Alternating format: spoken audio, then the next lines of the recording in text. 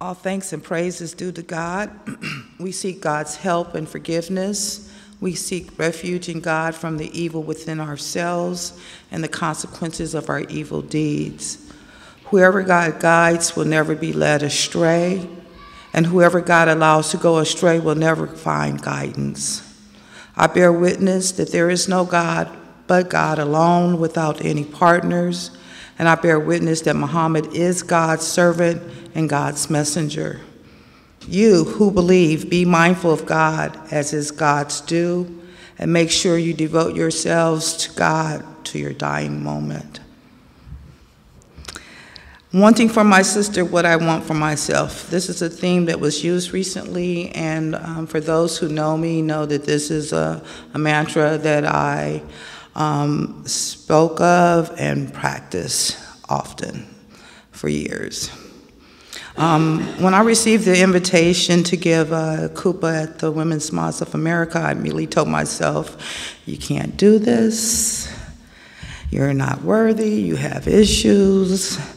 And then I remembered when a brother who was upset with me said, you're trying to be the Imam. And me thinking at the time, who, me? Not even. So after the invitation panic receded, I asked myself, do you have something to share with your sisterhood? And I answered yes. And this is all done in milliseconds. So we have been conditioned to devalue ourselves, to our ability, our worth, our contributions, and lastly, our intellect, and to accept what has been told to us as being a norm, as being correct, how we should act, no matter whether it makes us feel negative or not. We accept those contacts, those comments, and we allow our individual reasoning and logic to become unimportant, avoided, downgraded, and just not needed. Let us do better. We're worth a lot more, and we can do better. So my talk is not to Muslim women, my conversation is with women, all women and others. I want for you what I want for myself.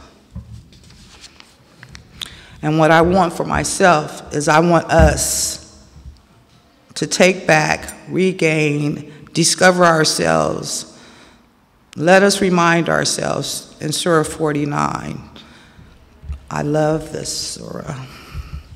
And I think it's really relevant to the Women's Mosque of America.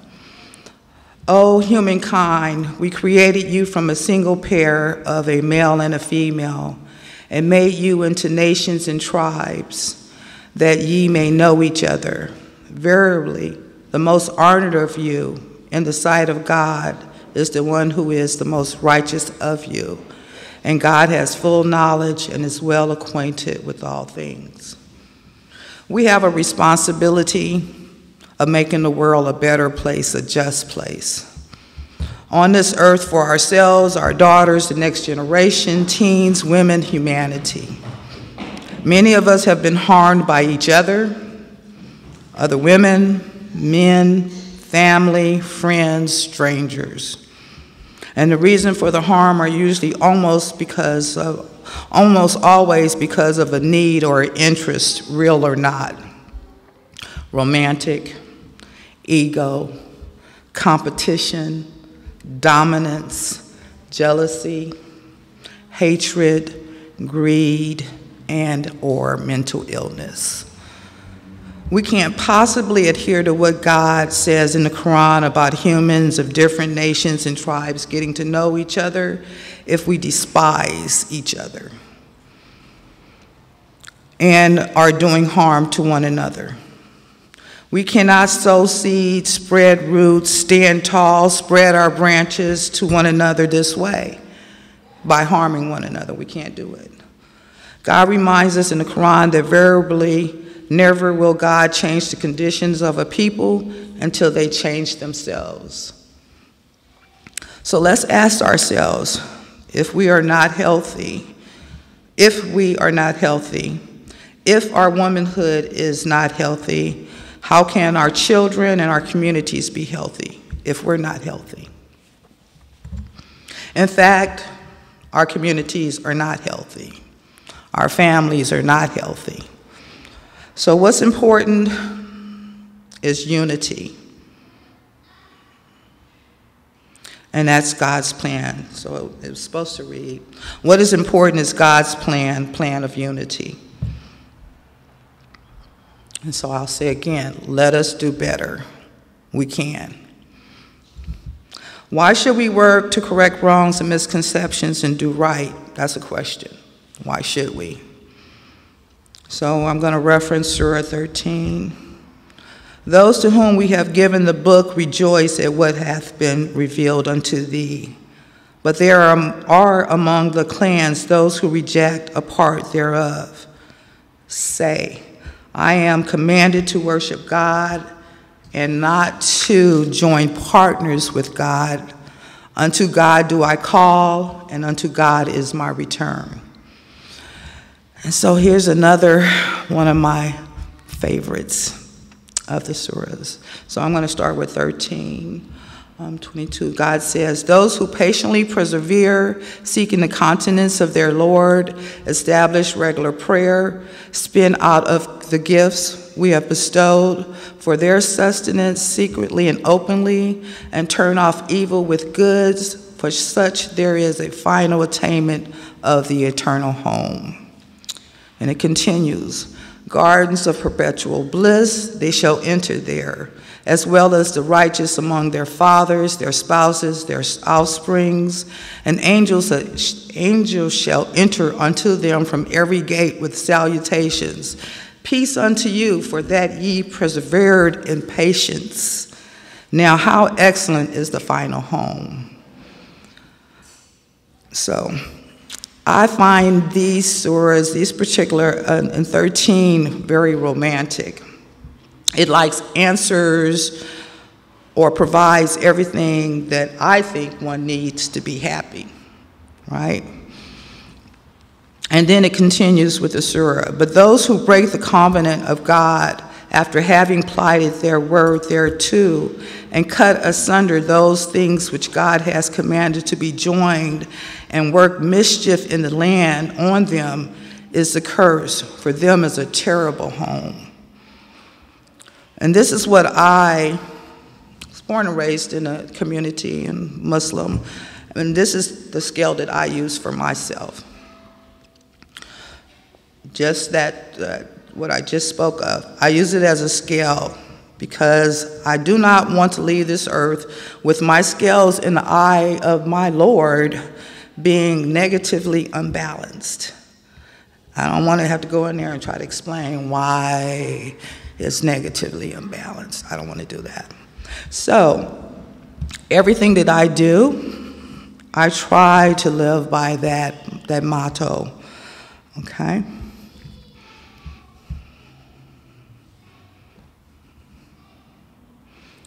So be mindful, this is 13:26. The worldly rejoice is the life of this world, but the life of this world is but little comfort in the hereafter.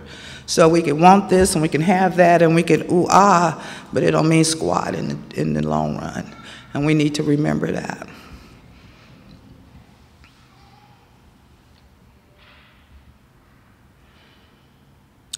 So this is what I say.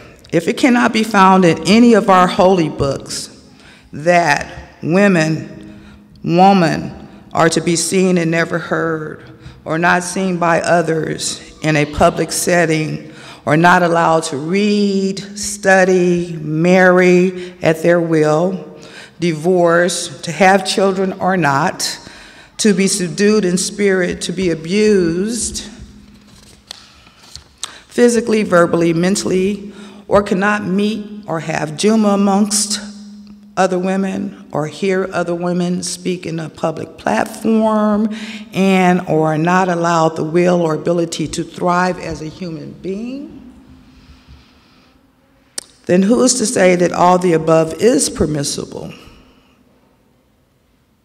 So I want to kind of repeat that, but I won't. We can discuss that a little later on. We as women cannot say, well, this is the way things are. It is said in the hadith, or this sheikh, or this imam, or this public superstar says. We must always defer to what God commands via Al-Quran. Chapter 5. To God belongs the dominion of the heavens and the earth and all that is herein, and it is God who has the power over all things. And you know, we say these things, but do we really believe these things? And I think that's really important. Keeping in mind that God does not change the condition of people until they change they change what is in themselves. Consider questioning and reconsidering the things, actions, traditions, cultures we have been conditioned to believe in is right for us women. Let's just kind of look at these things a little bit more and in detail. God says we are to grow towards knowledge, sunlight, like the branches of trees, and produce, be productive and healthy, and nourish a product, our children, our communities, ourselves actually. These situations and conditions amongst our religious communities under the guise of the religion or religious law is literally killing women and children, both male and female, in our communities. And we're talking our community in particular, we're talking Judaism, we're talking Christianity, we're talking all religions. This problem is worldwide and religion-wide. But we need to handle our business, and this is why we're having these conversations. So you have sons and you have sons that see how their mothers are treated, and they say they will not treat their wives this way. But then believe it's okay to disrespect or ill-treat their sisters. Now, how does that make sense? But that's what it is. We have to stop and acknowledge our thoughts, our behaviors, and our actions all the time. Or we have a son raised by a Renaissance father, but because of the community's influence, they become part of those that encourage or view it acceptable to be chauvinistic, or view women as entities to use and abuse, not seen as individuals at all.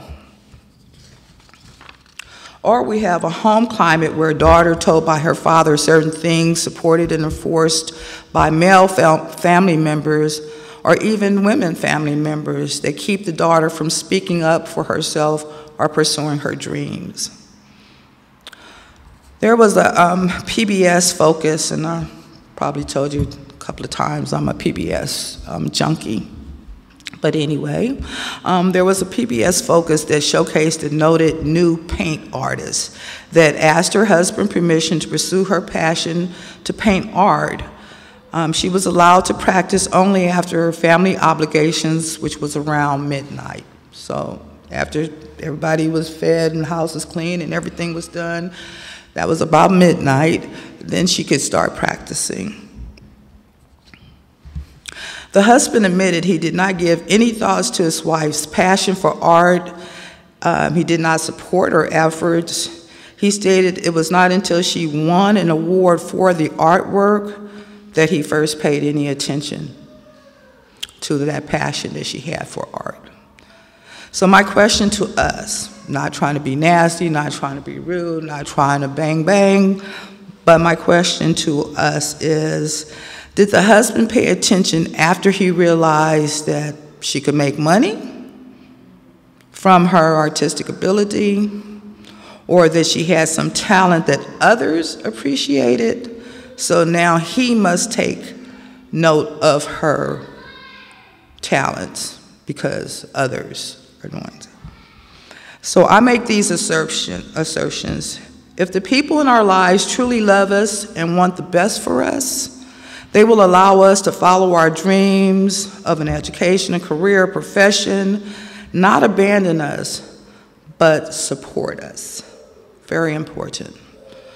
I believe that if the husband loved his wife as his partner, and I'm making assertions, I'm real general, but if he loved his wife as his partner and not a possession, he would not have slowly and reluctantly allowed her the luxury of expanding her new discoveries for the love of art and painting. So I'm going to go a little personal here. My father prayed to God to send him someone to love. And there's a song by Percy, I want to say Mayfield, but I know I'm wrong. But anyway, I'm supposed to know this song because my father speaks of it all the time. But he would pray for God to send him someone to love. He was so lonely and damaged from being used as a guinea pig for the medical research for the state and federal government, and did not think there was a woman who would accept him the way he was. These are his words. He found my mother. Better God sent my mother. He was blessed and he knows it. My dad is 92 now. The love my father has for my mother's 80, 12 years difference.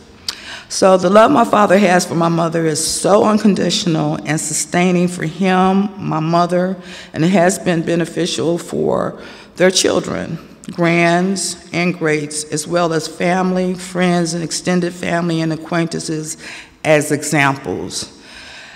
And so I say that to say this: stability is far-reaching stability. So my father never clipped my mother's wings, my mother never clipped my father's wings, and my father never clipped his daughter's wings. He taught his daughters how to protect themselves against the things men do to women. And this is my father. He told my sister and I when teaching us to drive, you must be able to drive any type of car or truck, because your husband may purchase a stick shift car and you only know how to drive a standard. He said you should also know how to reverse and parallel park. Now you know he was right. You know he was right. Okay. So I'm going to say mutual love and respect can solve all of our problems, personal, social, professional, religiously, globally. Doing the right thing is just not what is acceptable. It is being honest and following what God has ordained and not what man has ordained. And most important is using our logic, our intellect to resolve our problems personally, socially, professionally, religiously. We can be successful by fortifying and reestablishing our faith that God has not forsaken woman or given instructions to harm women. And we can go and reference verse 33. When you see this verse, you go, but when you listen to it and you read it, it makes all the sense in the world. The submitting men, the submitting women, the believing men, the believing women, the obedient men, the obedient women, the truthful men, the truthful women, the steadfast men, the steadfast women, the reverent men, the reverent woman or women, the charitable men, the charitable women, the fasting men, the fasting women, the chaste men, the chaste women, and the men who commemorate God frequently, and the commemorating women. God has prepared for them forgiveness and great recompense. I'm a reading specialist, believe it or not. Prayer as a ritual, is without faith. Faith is the belief in God, no more, no less, real serious. I've said what I've said. May God forgive all of us.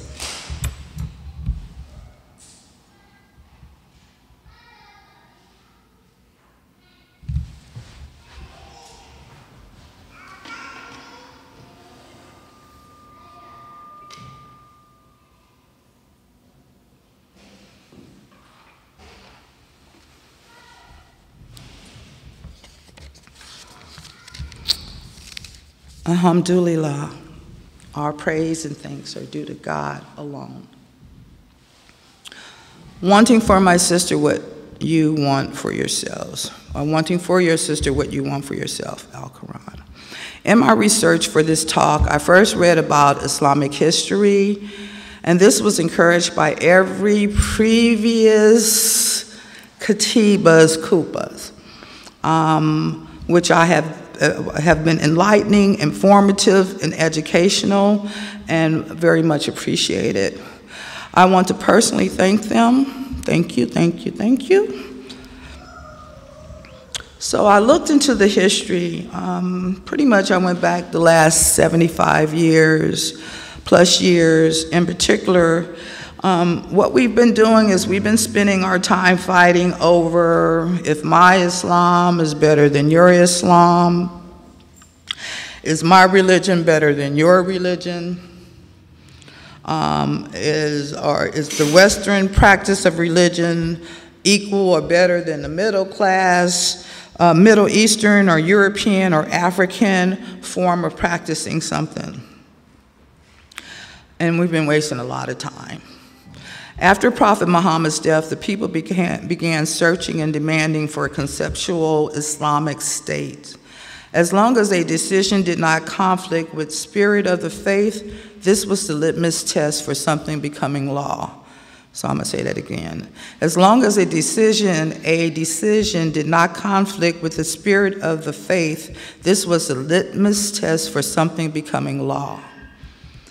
Leadership was slow to offer solutions based on Quran to the people, and this is when a few hundred years after the death of the Prophet Muhammad, may peace and blessings be upon him, the different religious sciences emerged and our rights as women became marginalized. This was the perfect opportunity for a subjugation of the female. Perfect opportunity. First half of the 21st century, a widespread revival of Islam occurred. What happened? The constraints of the political servitude had been broken. 17 Muslim countries had attained independence during those last 2 decades. And this was also true for, again, Christianity and Judaism. The great challenge became how to reestablish the religious ideology in the mid-20th century. Instead of getting better, things got worse.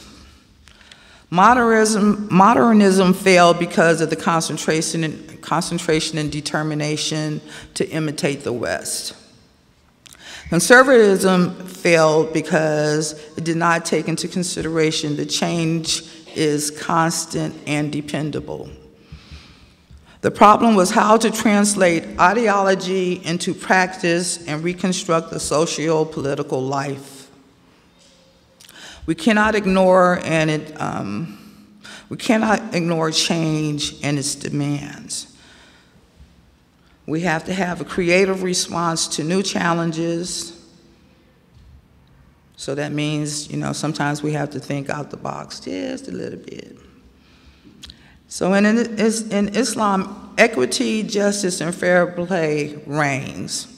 That's what we judge things by, okay? Equity, justice, and fair play. So I thought what I like most to see as a woman, a Muslim, and as a business person. And that was a serious thought, thinking process. But I thought what I'd like to see is my due, as stated in Al-Quran and the Sunnah. I'd like to see equity. I'd like to see justice, And I like to see fair play when it comes to dealing with womanhood, sisterhood in our community. That's what I would like to see.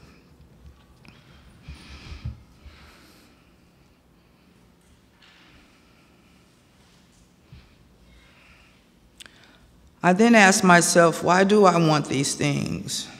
They're not necessarily material, but spiritual and social. And so I'll say to you, have you noticed how happy we are when we find the time to spend together? Just unobstructed, innocent, clean, pure, sisters hanging out, having a good time.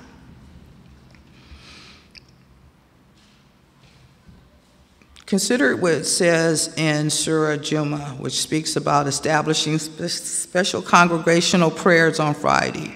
The focus of Jumma'a is to bring about weekly socialization for specific reasons of observing the spirit of God's order and not just mere custodians of God's law.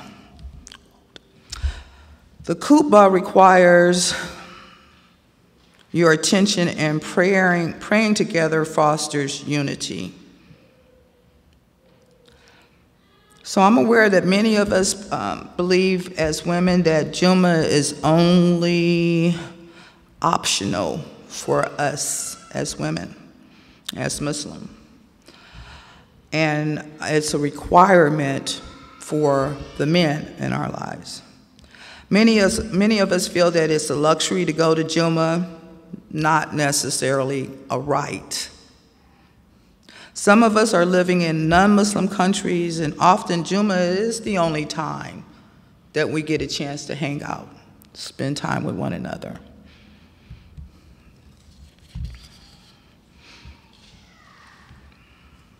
So I'd say today, 2018, 21st century, women go to work every day,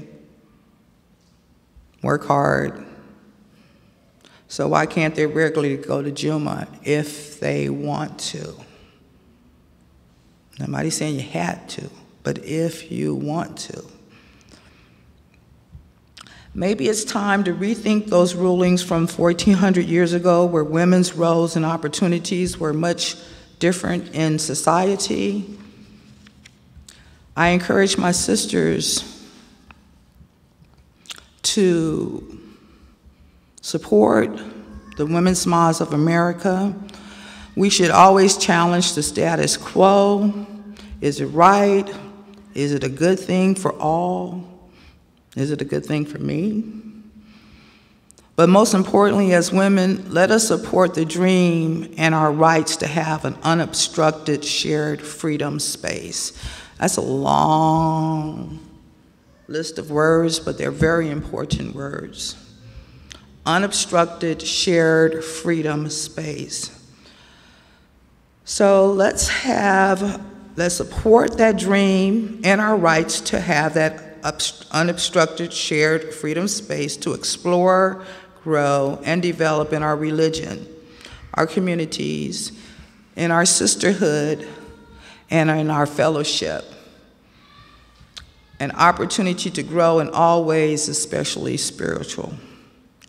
Let us recognize the courage it took to achieve this milestone and ask ourselves, what was missing in our communities that an unobstructed, shared freedom space was so needed? This person did not do it because she's a nice person, and she is a nice person. But that's not why she did this. By her accomplishments, she showed and then provided. The Women's Mosque of America is manifestation that this young Muslima indeed wants for her sister what she wants for herself. And with the belief in God, she took on her dreams and she challenged it. And we're sitting here. So for us